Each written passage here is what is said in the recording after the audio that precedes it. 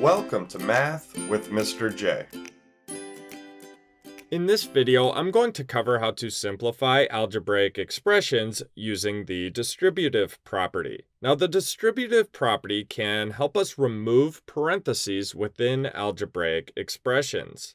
If we have unlike terms within parentheses, we can't combine them. We use the distributive property to remove the parentheses, and then we can continue to simplify if possible. In this video, we will just work on removing the parentheses. There won't be any like terms to combine.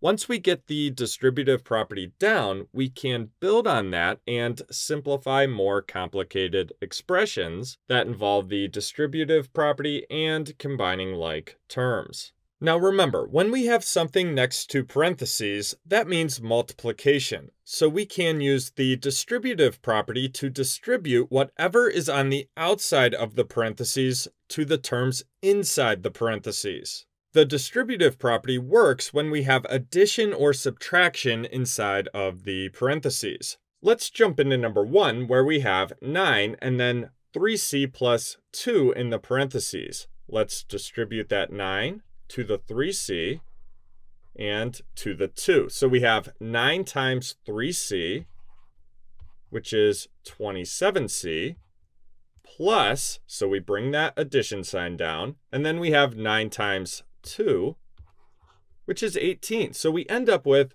27c plus 18. Now we don't have any like terms that we can combine, so this has been simplified. We can't simplify any further. So again, 27c plus 18. Let's move on to number 2, where we have 4 and then in parentheses, negative 6y minus 5.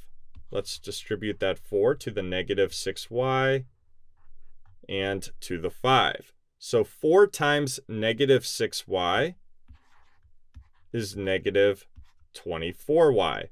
Bring the subtraction sign down, and then we have 4 times 5, which is 20. So we end up with negative 24y minus 20. We don't have any like terms that we can combine, so this is simplified. Again, negative 24y minus 20. Now I do want to mention another way to think through number 2, and this is an option when we have subtraction. So let me rewrite the expression here. And then we need to distribute the 4. So distribute to the negative 6y.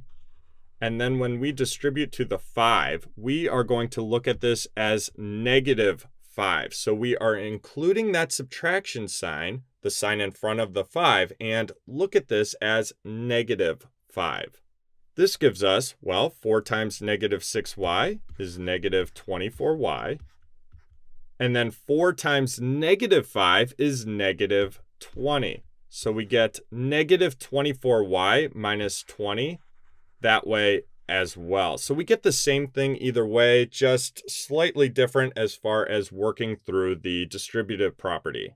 Let's move on to number 3, where we have negative 2 and then in parentheses, negative 8x minus 7y. Let's distribute the negative 2 to the negative 8x and to 7y. So negative 2 times negative 8x gives us 16x. Remember, a negative times a negative is a positive. So negative 2 times negative 8 is a positive 16, and then we have that x. Then we can bring down the subtraction sign, and then we have negative 2 times 7y.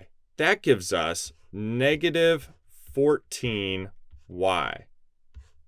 Now this is correct, but we can clean this up a little bit, so to speak. We have a double sign, the subtraction and then the negative. We don't need both of those signs. We can rewrite it with just one. Think about working with negatives. When we subtract a negative, that's the same as adding a positive. We can change this to addition, and that will make this simpler and, like I said, clean it up a little bit.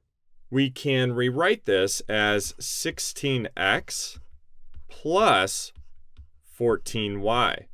We don't have any like terms that we can combine, So we are simplified again, 16x plus 14y. Just like number 2, I'll go through this a slightly different way as far as thinking through the distributive property when it comes to subtraction. I will rewrite the expression off to the side here. And then we can distribute that -2 to the -8x. And then we can distribute that -2 to the -7y. So we are including that sign in front of the term. -2 times -8x gives us 16x. And then -2 times -7y gives us a positive 14y. So plus 14y. So we get the same thing there as well. Lastly, let's move on to number 4, where we have 15 and then 3g plus h in the parentheses. So let's distribute that 15 to the 3g and to the h. So we have 15 times 3g. That gives us 45g. Plus, and then 15 times h, well, that's just 15h. So we end up with 45g plus 15h. We don't have any like terms that we can combine, so we can't simplify this any further. This is simplified. So again, 45g plus 15h. So there you have it. There's how to simplify algebraic expressions by using the distributive property. I hope that helped. Thanks so much for watching. Until next time, peace.